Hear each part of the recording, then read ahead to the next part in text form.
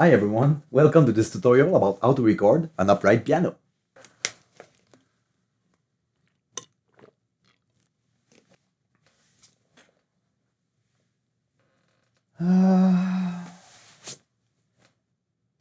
It's been a while since I wanted to make this tutorial.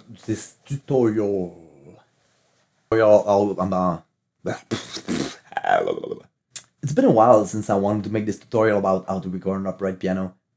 You can listen to some of the recordings I made on my channel, mostly classical music. And yeah, I get these questions asked a lot, like where do you place your mics? What kind of mics do you use? What kind of program do you use?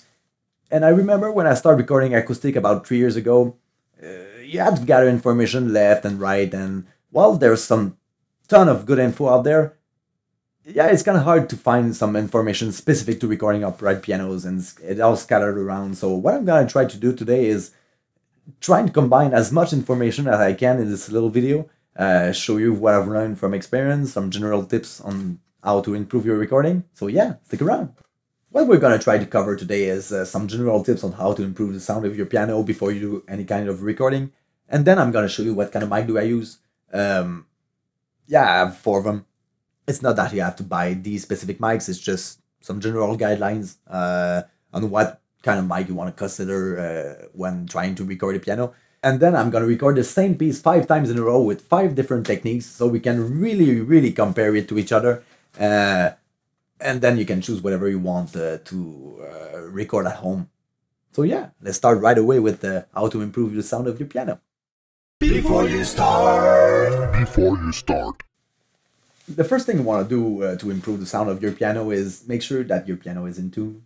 I mean, it may sound obvious, but if you record with an out-of-tune piano, people will notice and they'll tell you. I've made the mistake myself in the past, and I've been working on a piece for a while, and I recorded with an out-of-tune piano, and while it sounds okay, but you don't want to start over like 2 months later when you finally tune your piano. So make sure you tune your piano. Second thing is you don't want to be afraid to move your piano around. I mean, when you listen to a performance with a concert grand piano and stuff like that, the lid will most likely be open, and the soundboard on grand piano is always exposed. Yeah, you have to understand that grand pianos, we have a tendency to put them against the wall, but most of the upright pianos comes with wheels. You can move it around in your place, and don't be afraid also to remove the panels from the piano. It will expose the strings, it will expose the hammers, and the sound will just travel more in the room. You'll get a way better sound like that. Not only for recording, I mean, I do this once in a while when I practice and I want to treat myself right. I just move the piano around, away from the wall, panels off. It's just a pleasure for the ears, and you might want to try it. One last thing, you want to make sure that you eliminate any kind of noise that can creep in your recording. Things like squeaky pedals, a TV working upstairs, open the windows, cut your fingernails. All these stuff gonna show up in the recording. It's gonna be audible, and the listener will notice. And it can ruin a really good session rapidly. So yeah, just make sure that you eliminate any kind of noise, make the room completely silent, and try to isolate yourself from the outside noise and the noise from the piano. Microphone. Okay, I'm gonna now show you what kind of mic do I use. I have 4 of them, 2 pairs. You gotta remember that each of these mics will record in mono. So when you set up your program, you wanna have one pan to the right and one pan to the left, like all the way right, all the way left. This is what I do. You can narrow it a little bit, but I find it gives you the more space. That way you can have a really great stereo recording. It might not be the best thing if you want to put it in the mix because the piano is gonna be all over the place. But for a single piano performance, I find it sounds the best. So First off, you're gonna have the AKG Perception 220. It's a large diaphragm condenser microphone. Pretty good, as for the reviews when I bought them. These ones don't come in the pair. So you want to make sure you buy a match pair. This is what it's called. Make sure the serial number is right next to each other, like 106, 107, because this way you make sure the specifications are as close as possible, so you don't have two of the same mics that don't sound the same. This product is discontinued, but now it's replaced with AKG Project Studio P220. It comes in black. I don't know if it's the same thing, but large diaphragm condenser microphone. Most people call these large diaphragm condenser mics some vocal mics. But I find it's good for piano because it captures a really bassy sound. It can really go deep in the low frequencies. And piano having such a high dynamic range, well, it helps. I don't use it all the time, but sometimes it can be great. So, pretty good mic. Next up is the Studio Project C4. These are small diaphragm condenser microphones. They come in pair for about $350 for the pair. And what I really like about this mic is it comes with removable capsules.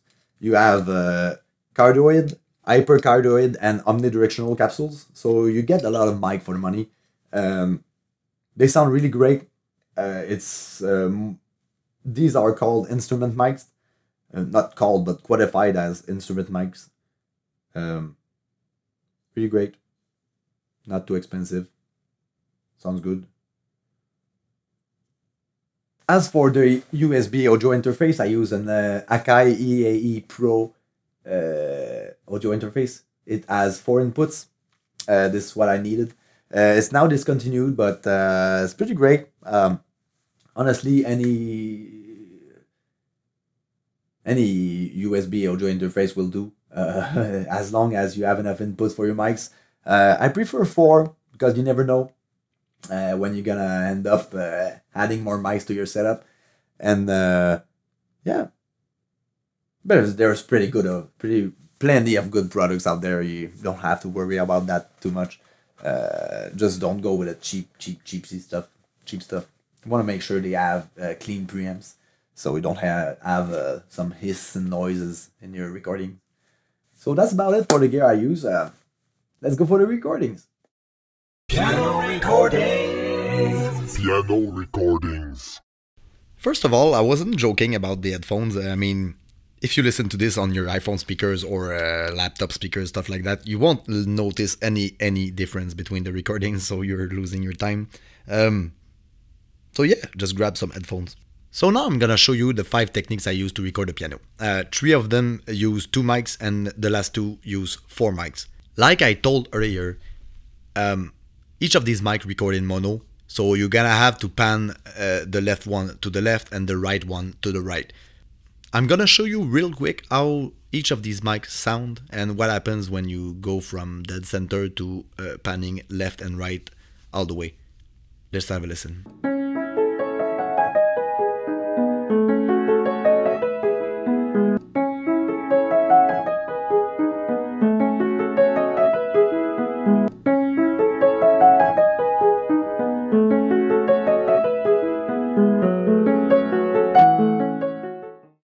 The first technique that I show you is a technique you want to use if you cannot remove the panels from your piano. As you have seen in the little videos before, yeah, all the panels are on, the piano is against the wall. The technique relies on the fact that if your panels are still on your piano, the sound will just bounce inside the box of your piano and end up, well, a part of it will end up going through the top. So that's what you record, basically, with the mics. The disadvantage of that is well, all of this is gonna color the sound of your piano, and it will not sound at its best, in my opinion. Well, at least for my piano. So yeah, it's a totally valid way to record a piano, but as you're gonna see later in the video, it's not the best, in my opinion. For this technique, I use the two Studio Project C4 small diaphragm condenser microphones with the cardioid capsules on, pointing inside the piano. The mics are about 2 feet apart from each other, the middle between them being the middle C of your piano, and they are about 1 feet above the hammers of your pianos.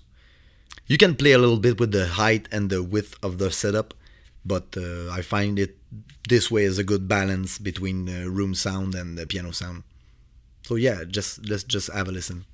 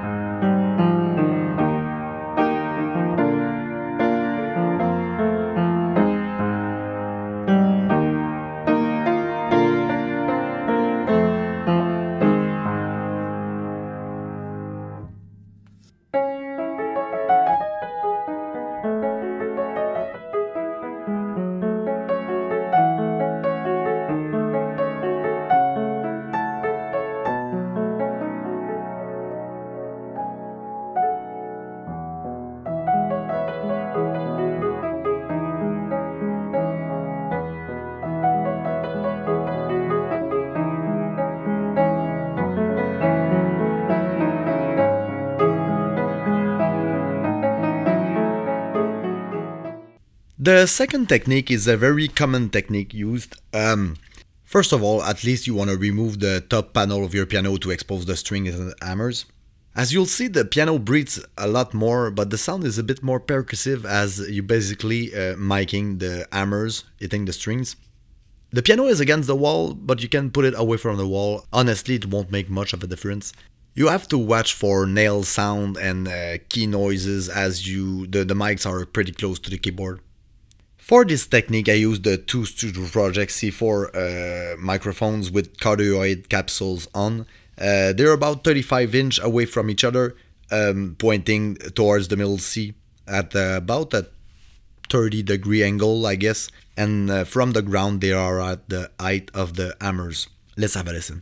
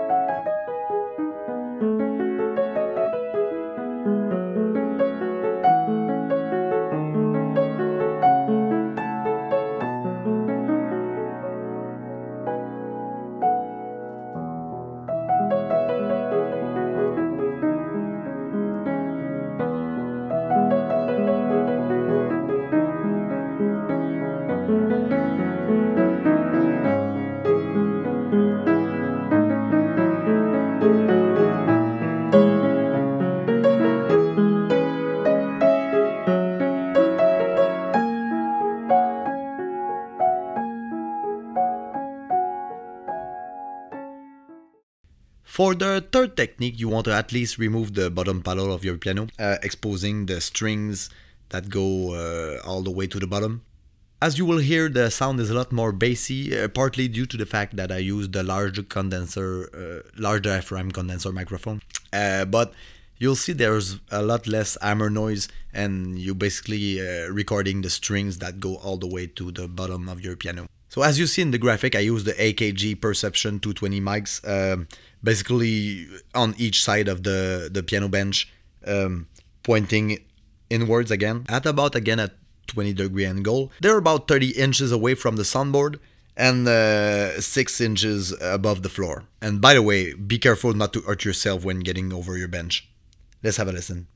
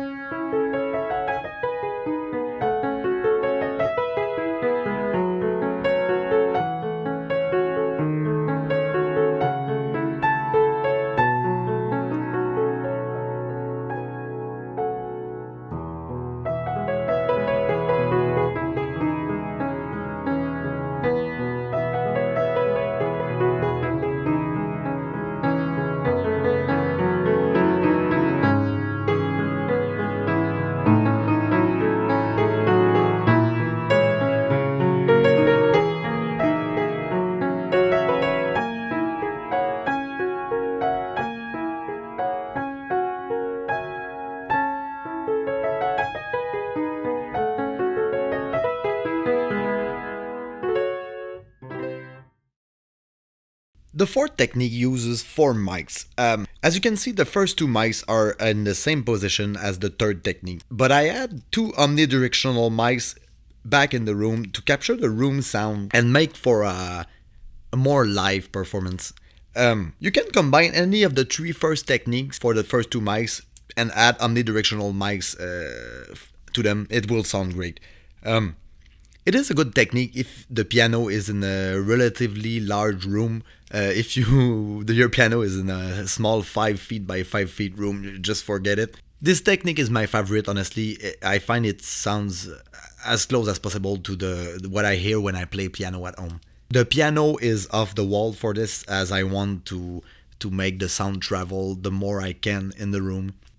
While the recording plays, I'm gonna show you what it sounds for the 2 mics in the front and the 2 mics in the rear, so you can hear what each of the 2 setups sound like, and then for the rest it's gonna be all the 4 mics together for your pleasure to hear. So like I said, the mic placement for the first 2 mics are the same as the third technique, but I add 2 omnidirectional mics about 9 to 11 feet away from the piano, quite apart from each other, about 8 feet I guess.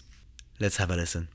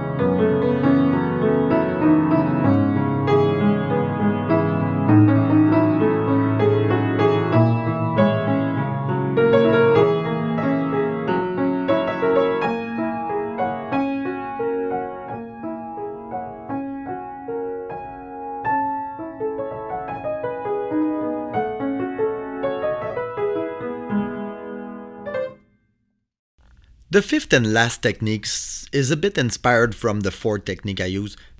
This technique aims more to get a room sound than trying to get a dry sound with mics being close to the piano. It sounds more like if you listen to the piano from away than when you're actually playing it sitting in front of it. For this technique, the microphones that are close to the piano are actually omnidirectional. So they do capture the sound of the piano from up close, but they also get the reverberations that travel through the room. And the 2 away from the piano are the AKG Perception 220 cardioid pointing towards the piano. So as you can see on the graphic, the 2 omnidirectional mics are about 28 inches away from each other at hammer level. And the 2 cardioid microphones are about 9 to 11 feet away from the piano, facing towards it. Again, about 8 feet away from each other, at couch level. Let's have a listen.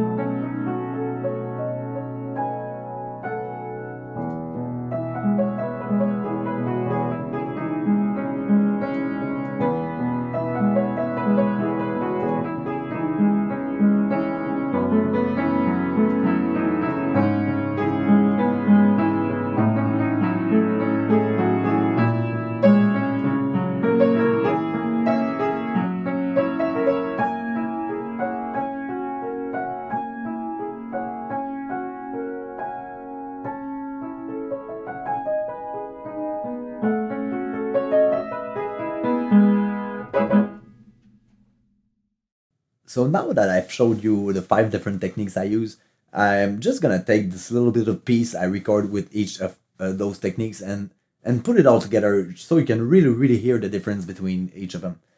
So let's have a listen.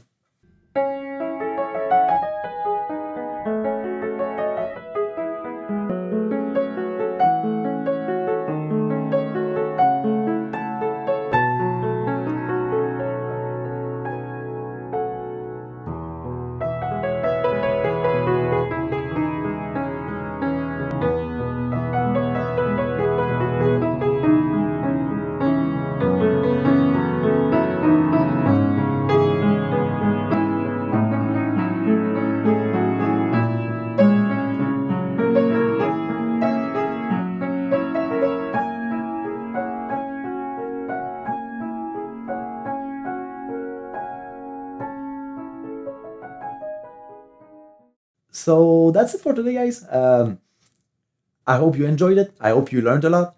Don't forget to like and subscribe, and I hope to see you around. Bye.